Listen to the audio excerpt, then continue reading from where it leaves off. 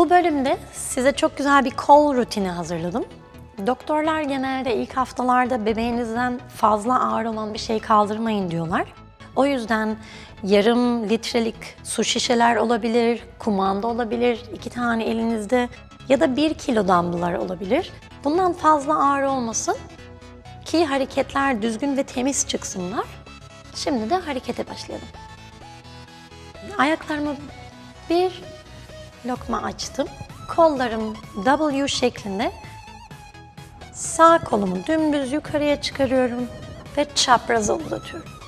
Şimdi yukarıya uzatıyorum. Çapraza uzatırken de karnımı direkt dahil ediyorum. Uzatıyorum, her yer aktif ve sağa uzanıyorum çapraza. Sağa geldim. Şimdi sol kolla aynısını yapıyorum. Karnıma bağlanıyorum ve çapraza uzanıyorum ve üst vücudum eşlik ediyor. Kolumun gittiği yere uzanıyor.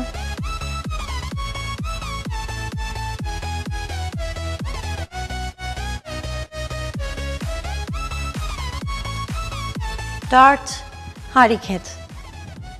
Şimdi arkaya uzattım kollarımı ve açıyorum. Burada yine göğsümü ve karnımı dahil ediyorum.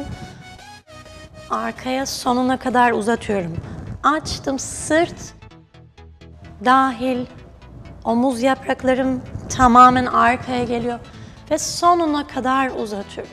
Şimdi sağ kolumu arkaya alıyorum. Arkaya alırken de sağ belimi koluma karşı hareket ettiriyorum.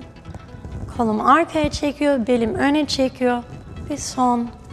Bir tane yapıyorum. Ve öbür taraf. Bel içeri geliyor.